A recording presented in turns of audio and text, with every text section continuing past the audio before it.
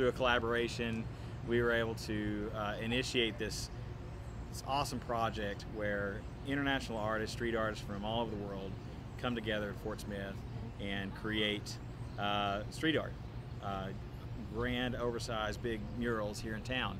And luckily, our students got to be a part of that. So we designed a class to coincide with the unexpected project, and that class is the Special Projects and Mural Painting class. So this wall is huge. It's probably 22 feet, something like that, by almost 80 feet. The process just involved, I designed the mural, and we started with the background one night.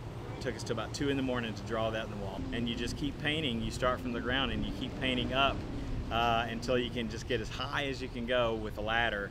And then after that, the bucket trucks come in, and we have operators in the class. Little by little, it all just kind of comes together. So when I first started researching this project, I knew this was a music venue.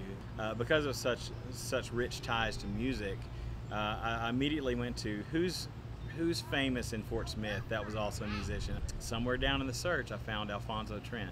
And Alfonso Trent was one of the first African-American band leaders who paved the way for artists such as Count Basie and Duke Ellington, those guys. He was doing it first back in the mid-20s. The students are getting an experience like none other. Of course, it's outside of the classroom. They're learning by doing, and it's something they can immediately apply and use in their career. The studio artists, I can tell you the students from last year are already getting jobs painting murals around the area, and it's money making, and so we're driving economy, we're driving creativity, we're driving the artistic elevation of the region, and so and that's coming from this class, and so who could ask for anything more than that?